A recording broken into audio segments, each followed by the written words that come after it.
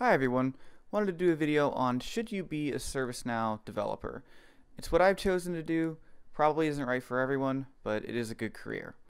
So let's start by going over what is ServiceNow. ServiceNow is a development platform. It mostly started with help desk tickets that people wanted systems in their companies to be able to deal with computer issues. So somebody's laptop breaks, they want an automated way to be able to go in and get help with that versus just calling someone and having it be disorganized. So ServiceNow is much more than that now, but that is how it began.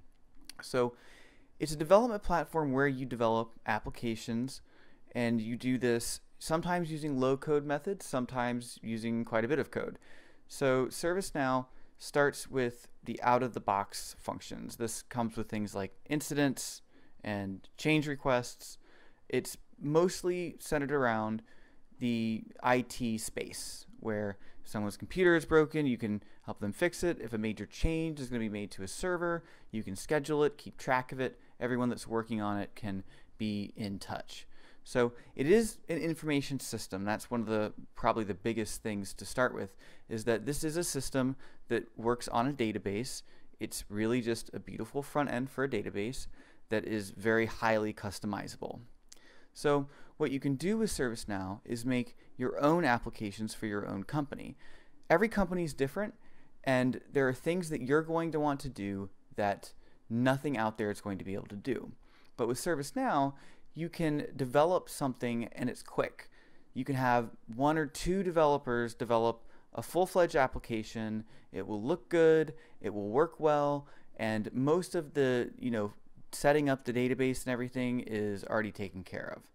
So what it basically does is allows the automation of processes, sometimes with using GUIs to do simple things, and then also with using scripts, especially when it comes to the front end.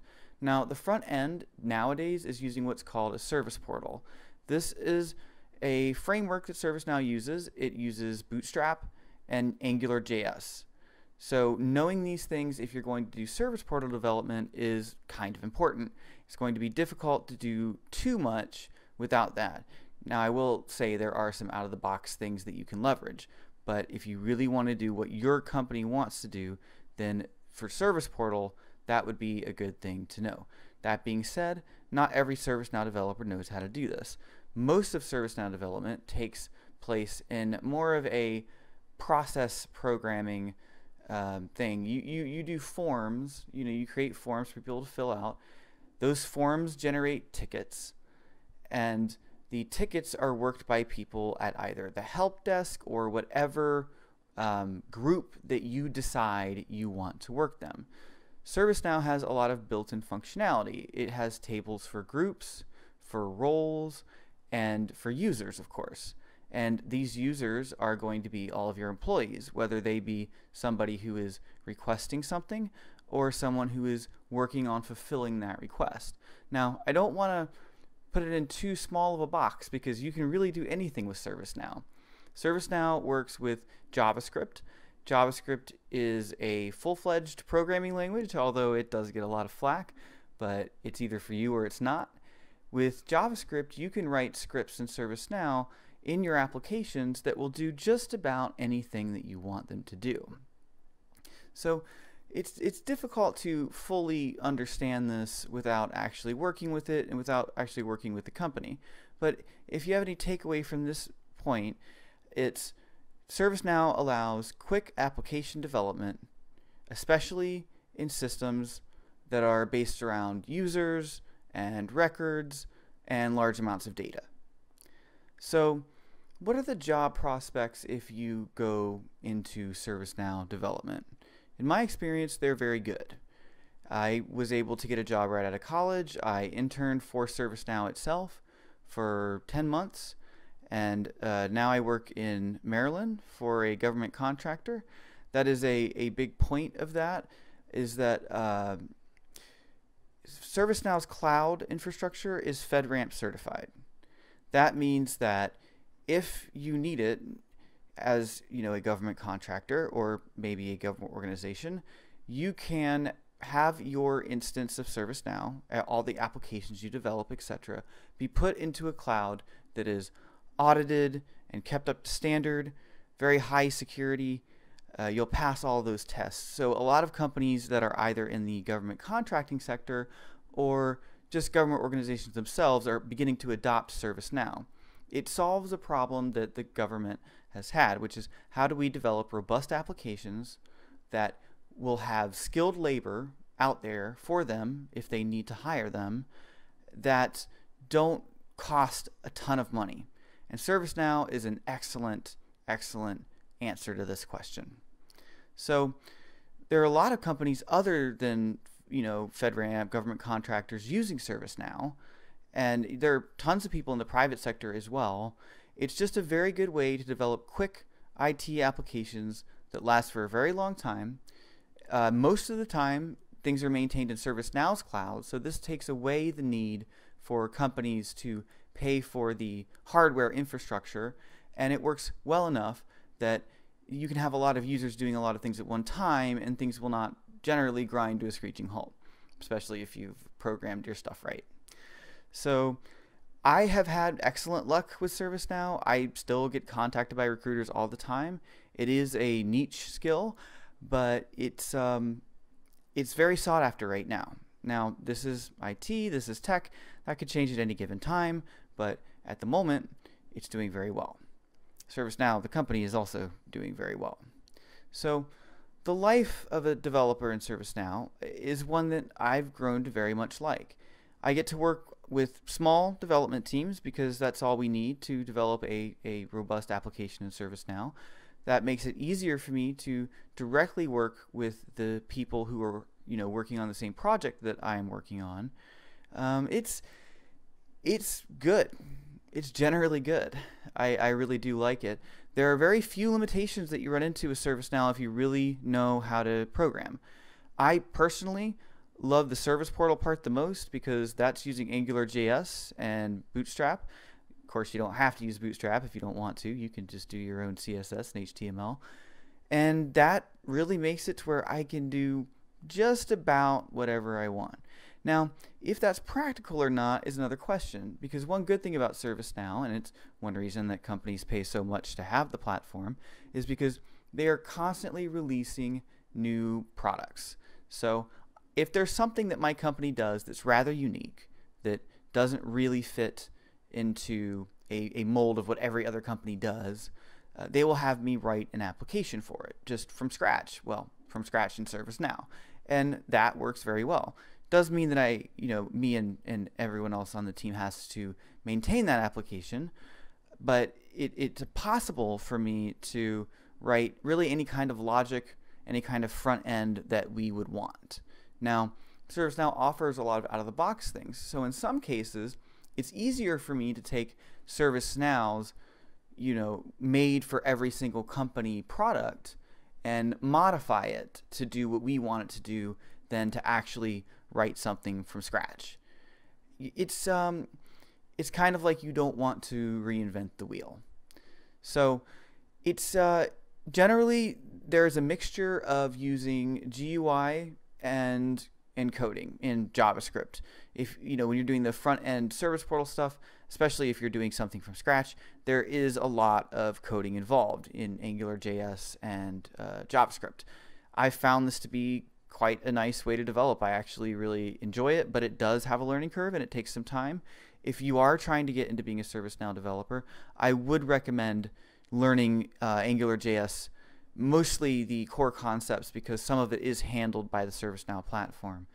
Beyond that, when you get into the back end, it's easier to do things with the GUI to a point, depending on how specific people are who you work with about what they want and how different what they want is from what a standard company would want.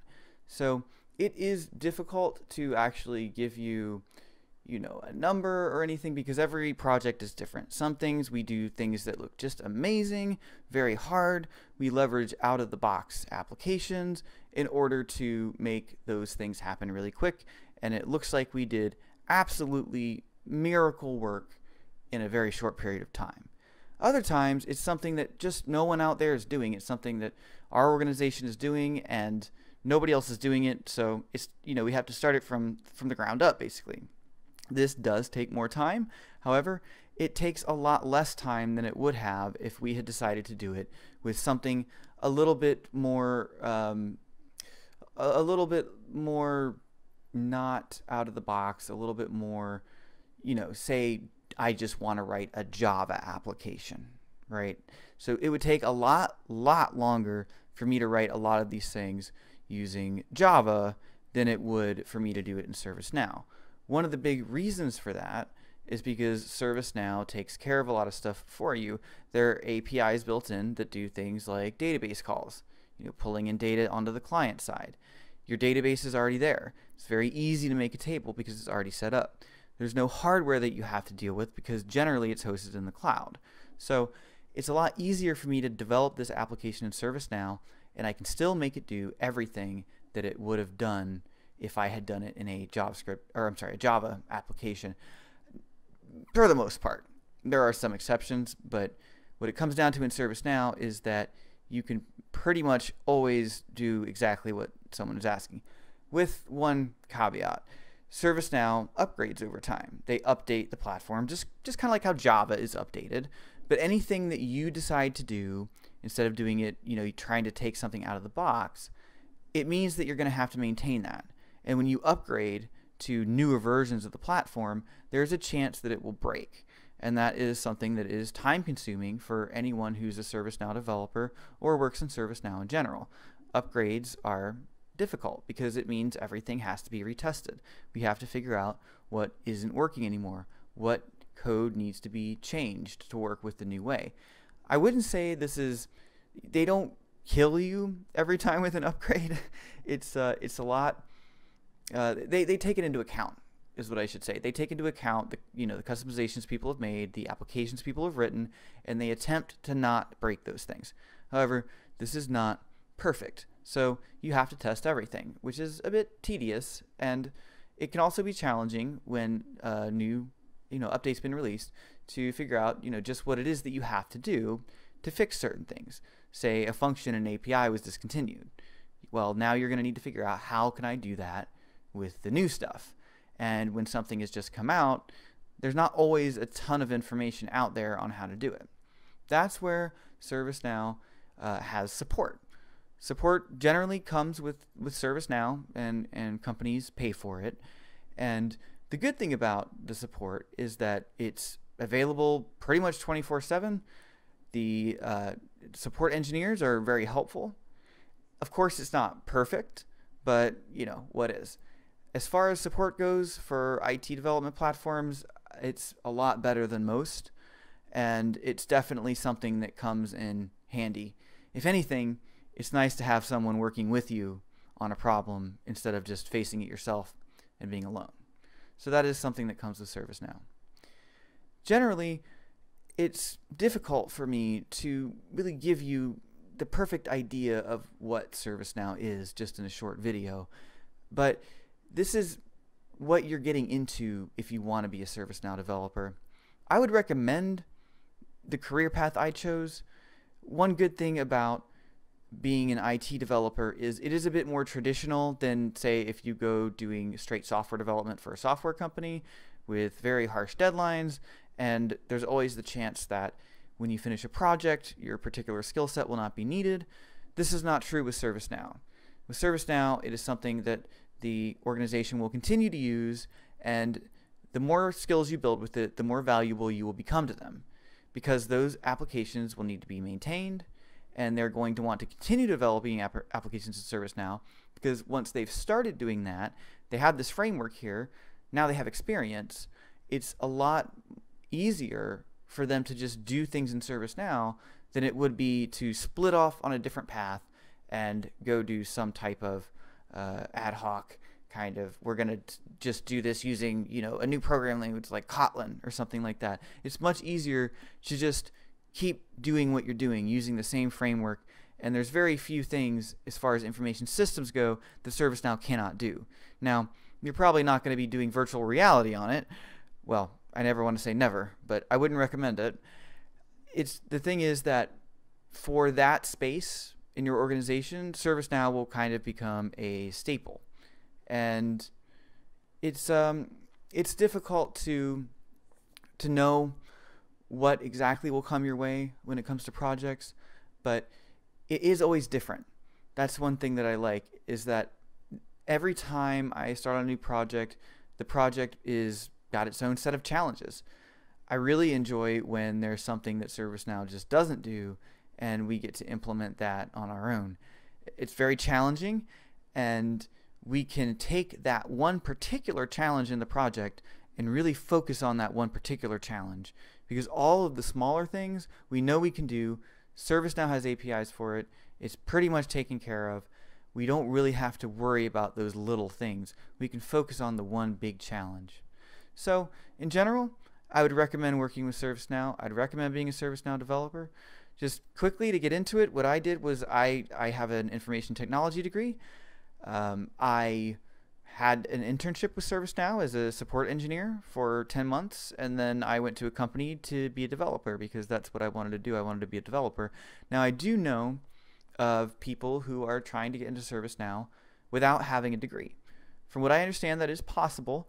There are certifications that ServiceNow offers. They are pricey as far as the classes to train for them, as well as the exam itself. But they can help you to get a job. In my experience, some organizations care about them and some do not. But if you don't have a college degree, it would certainly help to have one of them, because it would give you something to show that you have experience with it. Now, the difficult part with ServiceNow is that, well, this is one of the biggest problems that a lot of people run into, and that's that it's difficult to just kind of do something on your own with it without being employed, because it is an IT development platform very focused on information systems. So there are developer instances. You can go to developer.servicenow.com, get yourself a developer instance, and start working with it however you want without having to pay anything. So that is a great way to get started. But what I have found is if you are not working anywhere, it can be difficult because you get this platform to do stuff in, but you have no users and you have no business need to write something. So if you're just getting introduced to it, it's difficult to really know, and I really mean this in the most rudimentary form, what it is that you're doing. Like, what would I even develop in this? Because you don't have users, you don't have people that need things. And it's hard to look at that and say, okay, I'll develop an application that lets people do X, because there are no people, there's no need. But if you can get past this, then you can actually start developing applications, you can develop service portals, you can modify and use existing out-of-the-box functionality. There's just a litany of things that ServiceNow offers that you can do things with, and then you can put that on your resume, once you've done it. It's just a bit difficult for some people. If you're learning something like Java, you can write a game. If you want to do Android development, you can write, well, a game, generally. That's what a lot of people do when they're just trying to feel out a language, is they do a video game or something similar, something they, kind of have in their head that they themselves could use. And that's difficult to do with ServiceNow because ServiceNow is meant to be used by multiple users. But yeah, if you can get past this, it can be a very lucrative career. I can't say I actually have a lot of experience with how good the job opportunities are if you don't have any kind of degree. If you just go in, learn JavaScript, maybe learn Angular, and then start learning ServiceNow. I'm sure that there are jobs out there that you can get. I know that there are jobs these days in any kind of development field that do not require a degree. If you have some kind of certification, that's going to help a lot. If you've done maybe some kind of code boot camp, that could help quite a bit. Even though ServiceNow is not the most heavy code development platform out there, to really do what people want you to do in ServiceNow, you really do have to know how to code. And JavaScript's how you're going to be doing that. Love it or hate it, that's what you got. So that's really what I have to say for this video. Hope it's been helpful. And if you have any questions, post them below. Have a good night.